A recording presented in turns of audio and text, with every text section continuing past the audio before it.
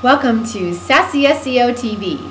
I'm Kristin Rohan from SassySEO.com, and I want to welcome you to another episode of Always Simple, Always Sassy SEO Tips and Tricks.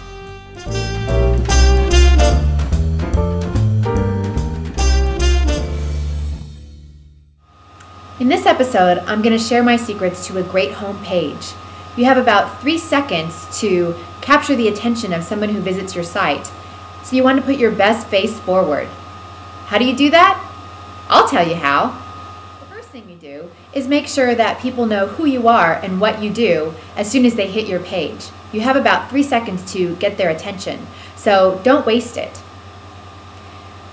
First of all, you'll have your logo or the name of your business on the top, preferably in the left-hand side, but you also want to make sure that you have an explanation of your business and your services close below that. Sometimes there'll be a beautiful picture at the top of a site, and that's okay. I wouldn't want to take away the beauty of your site, but you also want to make sure that it's very obvious what you're offering a visitor so that they can ensure that they're there for the right reasons.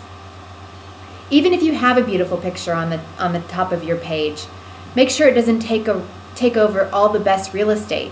You still want to make sure that there are actions that are obvious so that when somebody comes to your site, they start interacting with you immediately.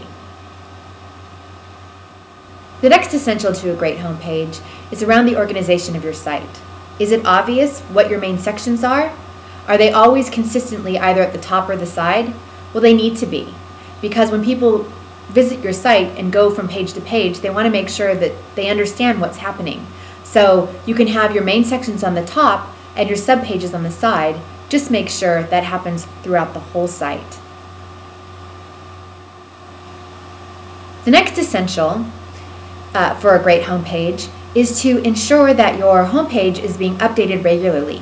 So whether that means you post a new video or you post the latest press release, just make sure that page looks live.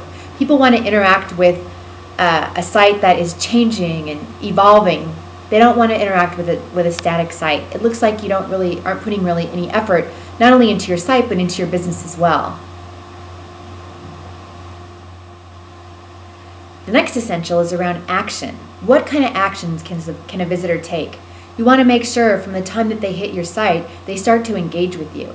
Now, whether that means signing up for a newsletter or downloading a free ebook, just make sure that there are some things that they can do that immediately get them to be part of your community.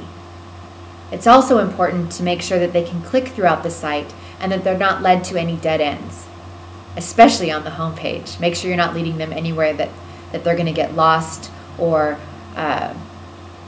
wander off to another site. You don't want that to happen. Along with signing up for a newsletter, make sure that you ask them for their name and their email address. You want to make sure that you're capturing those leads and nurturing them into hopefully potential business. One of the best tools that I use for my forums and my newsletters is MailChimp. So MailChimp.com. Best email marketing tool I've ever used. Not only does it send out newsletters on a regular basis, but it also captures the people that are interested in Sassy SEO so that I can continue to communicate with them with their permission and do it all right off of MailChimp. And up to the first 500 subscribers, it's free. The other thing MailChimp does is that it, like I said, it can create a form that I can embed into my site so that anybody that signs up, I've already have their information and it's kept at MailChimp instead of me trying to organize it on a messy spreadsheet.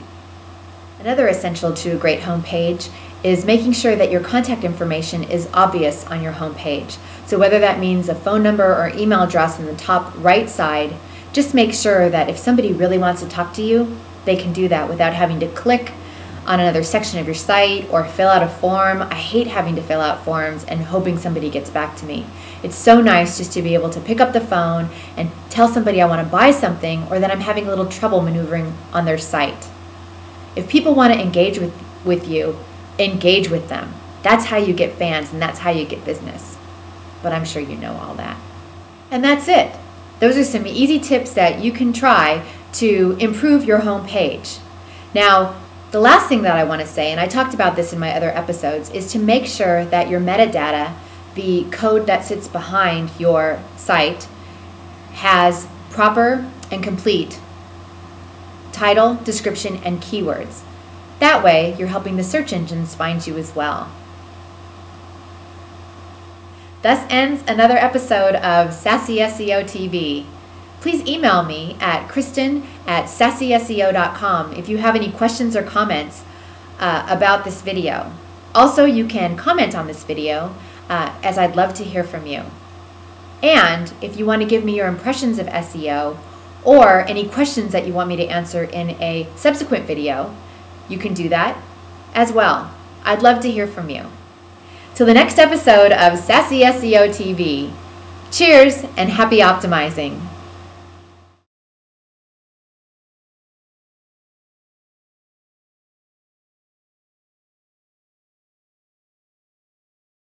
SEO for all and all for SEO.